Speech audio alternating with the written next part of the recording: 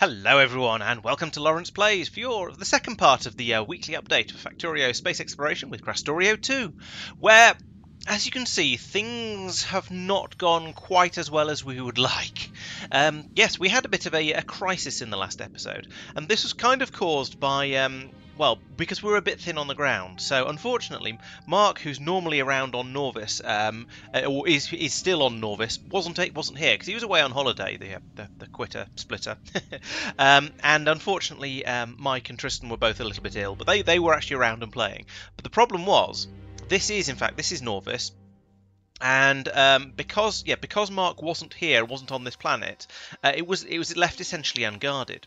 And this, in theory, shouldn't be a problem because we've got all these defensive walls all the way around the edge that should be, able to deal with any sort of inquisitive biters that come over. Because we're not going to get major assaults because we've got all the pollution cleaning that's making sure that none of the pollution gets outside our walls. And so, in theory, we shouldn't get any significant attacks unless we're triggering them by going out and playing with artillery or something. Unfortunately, over here, we had an area of wall that was set up as you see, but and a little sort of exploratory party of biters had wandered out. So sometimes they do this. You'll have a nest like this, and the biters will sort of lurk around it, and they'll be sort of chilling like they are at the moment. And every so often, some of them will get a little bit bored, and they'll decide to go for a bit of a wander. Maybe go out and try and set up a new nest with some new spawners and some more worms and that sort of thing. And so that's generally fine, and that's why we have these walls around the edge to protect against any sort of expansion like that. The problem was this pylon was missing, and so this entire wall, all these lasers were unpowered, which meant that the biters, that little exploratory party of biters came down, wandered over here. They got to probably about here, and went, "Ooh, lasers! We don't like those. We're going to go and attack them." So they surged down here, started trying to attack these laser turrets, and the laser turrets couldn't fight back because no power. So eventually the biters managed to chew a hole through the wall here. They poured through, and started destroying these turrets. It's because there's a splitter on the other side of the river. And they're all out of power. And they're out of power. What? There's no power. And then for some reason they skipped over these turrets and destroyed these ones, and skipped over these ones and destroyed these ones. I'm not quite sure what the logic in the biter brains was along here, but eventually they'd done a bit of damage, and we started to see the alerts popping up in the bottom corner of the screen here. And we had a little bit of a debate or an argument or something along those lines about what we were going to do about it, given that I was off on Talos, Tristan was off on Njord, and Mike was off on Kothar. So while we were arguing about it, the biters made their way along the wall, carried on eating stuff, carried on merrily along here, and then eventually we decided that it would be the best thing to do would be for me to head back to Norvis, because I was basically done on Talos at this point. And I thought, okay, I've more or less finished off here. I can jump in the spaceship and head back over and drop down there and sort things out.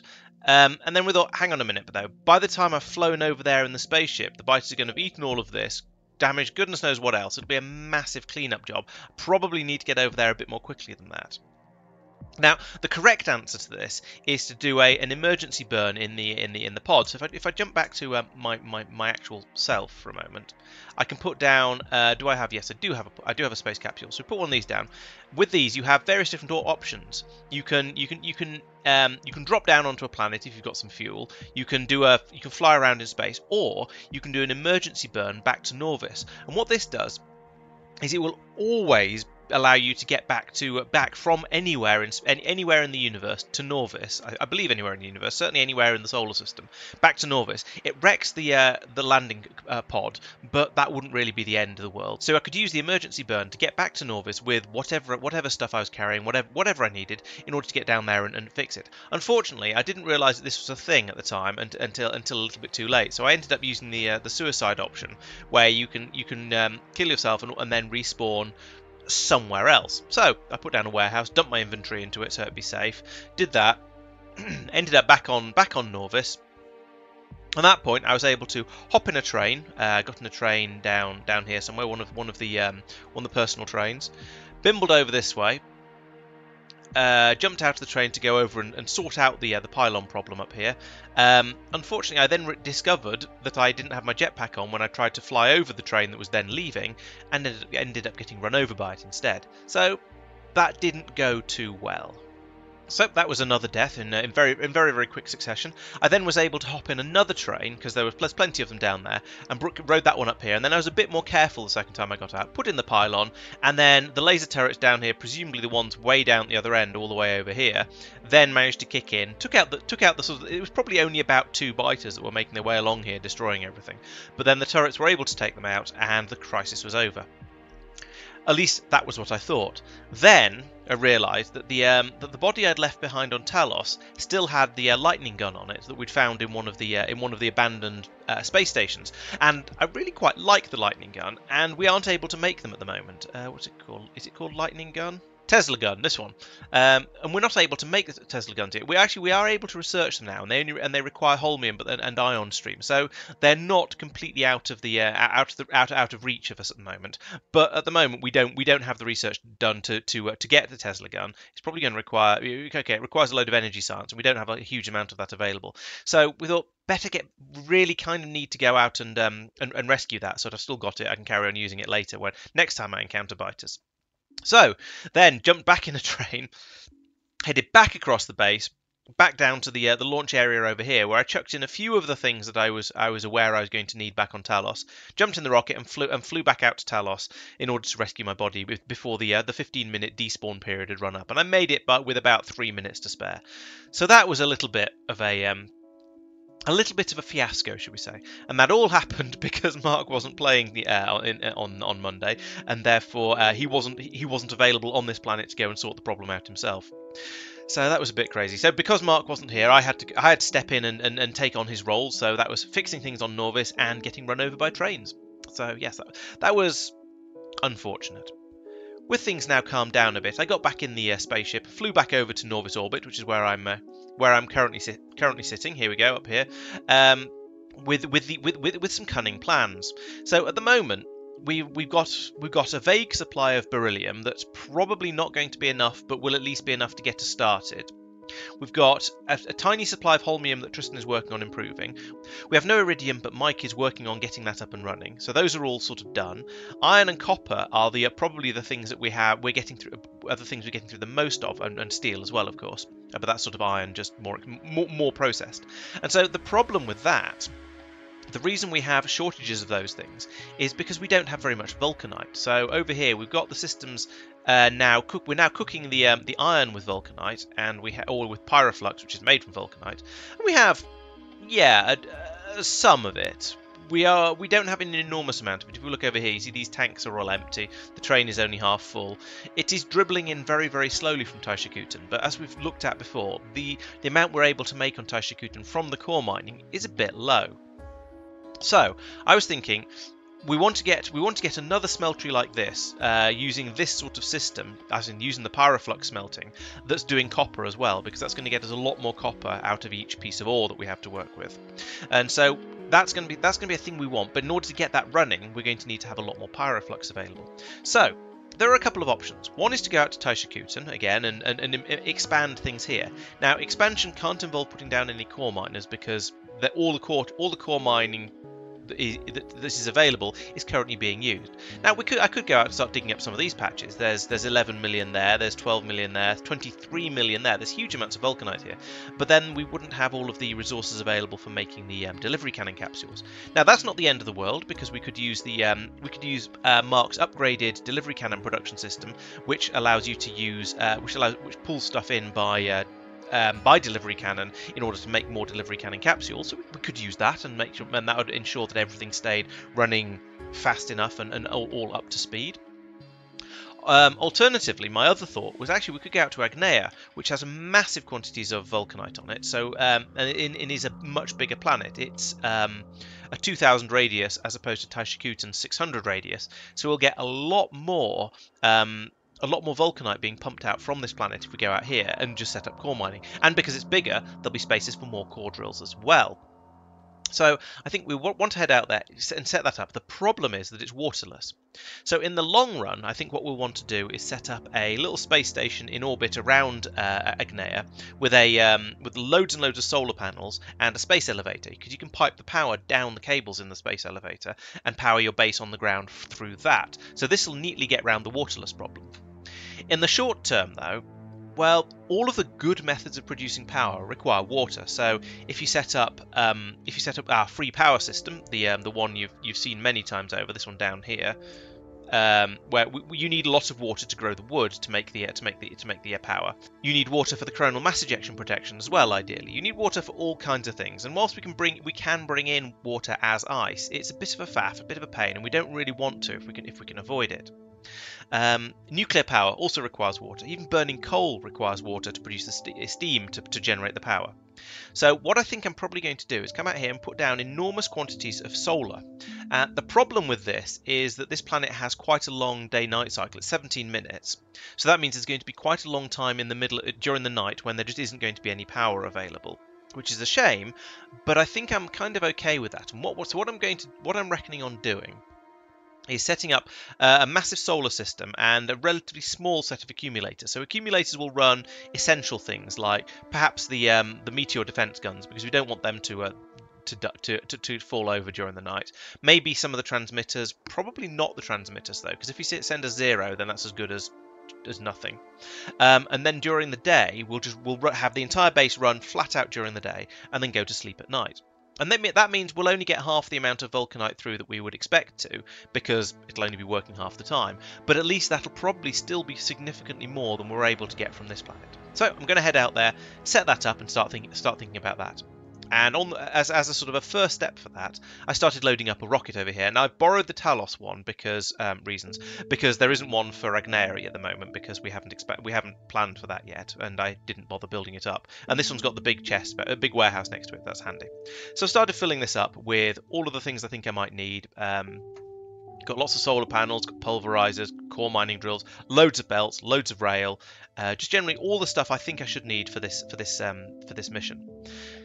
There's bound to be some stuff I've forgotten, so it'll probably be a case of I'll have another rocket coming out relatively soon after with all the rest of it, but at least this will provide me with a good start. It'll get things up and running, hopefully, and we'll be able to start pulling up at least a bit of vulcanite and start seeing how things go. So that's my plan for Monday, tomorrow in fact, so I'll try and get that up and running then. I think I'm going to be taking out some beacons as well to try and improve the system, make everything flow a bit quicker. I don't seem to have any mining drills. I should probably get some normal mining drills and take those out as well, just in case I feel that I should expand out to another mine patch. I'm not sure whether that's really necessary or not, but it seems like it might be a good idea to have some extra expansion if required. And that now brings me on to the other things Tristan's been doing. So I've talked about his shenanigans out on Njord, where he's been setting up the holmium production, but he's also been doing a few things down on Norvis from Marc's to-do list. So there was a serious problem with a train jam over here previously, where there was a train that was in the wrong place for dropping off the copper ore, but that's been sorted out now. There was some problems with the amount of bricks we're producing. I think it's that we had too many bricks. Apparently he's fixed that as well. He says he's added some change. He's tweaked the conditions probably on this area. I think I'm not quite sure exactly what he's done. But also, in order to get rid of some of those, he says he's extended the amount of bricks that's been laid along the bus, which seems like slightly silly, given that we had such shortages of stone before. But I guess these are, in a way, technically you could consider these to be a storage place, because if we ever decide we need them in the future, we can always come along and just rip them all up like this, and we'll have a bot frenzy, and then we'll be able, those bricks will be put back into storage, and we can reuse them somewhere. So I guess this is just a storage. We can think of this as a storage system, or perhaps as a prettification system, because we don't need bricks for the usual reason you lay them down, because we don't need to move faster, because we've all got jetpacks, and those are much faster than running on bricks anyway. So there's no worries about using it for that. But these could all be then flown off and put into the supply over here, and this will eventually put them onto the belt. So this would be an emergency supply of stone bricks if we ended up needing them. That is a lot of bots.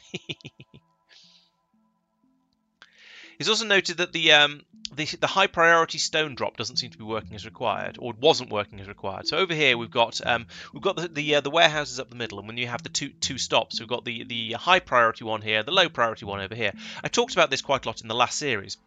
So what we're doing here is taking the amount of stone in here, in this case 70,000, and subtracting it from a constant set here, which is 16,000. So that's a massive negative number. So we're feeding in minus 54,000 here, then dividing it by 8,000, and that means we currently need minus 6 trains to satisfy this one. That's a negative number, so we won't have any trains sent over here, because that means the train limit is 0. If you try and set it to a negative, it bottoms out at 0. On the other side, we've got that same 70,000, but we're subtracting 128,000 from it over here. Sorry, we're subtracting it from 128,000. So that means we're feeding 57,000 into here, and that means we're now requesting 7 trains worth of stone to fill up this side of the station. Now, there isn't that much available on the high priority outputs, but that does mean if the if the, for example, the uranium processing over here, that's not uranium processing over here, that's kicking out some stone, and that's going into a high priority station down here, as you can see by the sorted by the name there, and that's so the train that goes from here goes from stone excess to stone drop high. That's the high priority. And so the idea is that we will always take the stone away from here pretty much as soon as we can and use that by choice over the low priority stone. And because we seem to have quite a lot in here, that means this is just going to sit idly. We're gradually getting through it, as you can see. But basically, it's just going to sit here waiting until we've used up all the stone that's in here, or nearly all the stone in here. And then when that gets down to about, I think it's probably 8,000, then we'll start pulling in stone from the from the actual stone mines as well, which is the low priority stone. So the idea is that we will end up using the stuff that's coming out of core mining as a sort of a high priority. We'll use the stone that's coming from the places that need to get rid of stone also as a high priority, slightly lower high priority, but a fairly high priority nonetheless. And then if we start to run low on all of that because we still don't have enough, then we'll start to pull it in from the stone mines, which is our lowest priority because it's limited isn't quite the right word. So I've talked about this before, how this is a steady amount comes in per minute, and so you want to carry on using all of that up as much as you can. Then we want to get rid of the high priority stuff because that could cause other systems to jam up. And then after that, we'll top it up with anything that comes from these stone mines, because when we use these up, we then have to go out and place more of them. So it's easier if we use these as the lowest priority, and it means other things don't jam up as well. So yes, he's worked on that as well. He's also in Norbit been very busy up here, and he's set up some railway. Yes, here it is. This bit. Round of applause for that.